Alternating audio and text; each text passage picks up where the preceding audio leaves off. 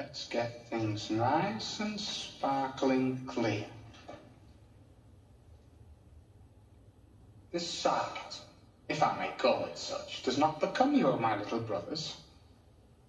As I am your Drugan leader, I'm entitled to know what goes on, eh? Now then, Dim, what does that great big horsey gape of a grin portend?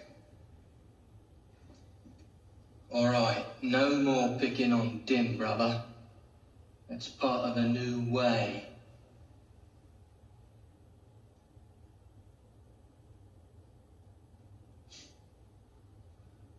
New way? What's this about a new way? There's been some very large talk behind my sleeping bag, I know it. Well, if you must have it then. We go around shop cresting and the like, coming out with a pitiful rooker full of money each. And there's Will the English and the muscle man coffee master saying he can fence anything that any male chick tries to crest. The shiny stuff, the ice. The big money's available is what Will the English says. Big money?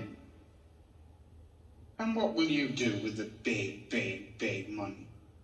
Have you not everything you need? If you need a motor car, you pluck it from the trees. If you need pretty Polly, you take it.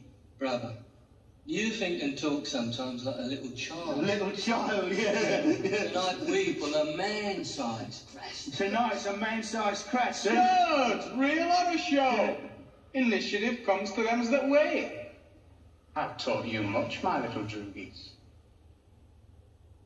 Now tell me what you had in mind, Georgie boy. As we walked along the flat block marina, I was calm on the outside, but thinking all the time. So now it was to be Georgie the General, saying what we should do and what not to do, and Dim as his mindless, grinning bulldog. But suddenly I vidded that thinking was for the gloopy ones, and that the omni ones used like inspiration and what bog sense. For now it was lovely music that came to my aid.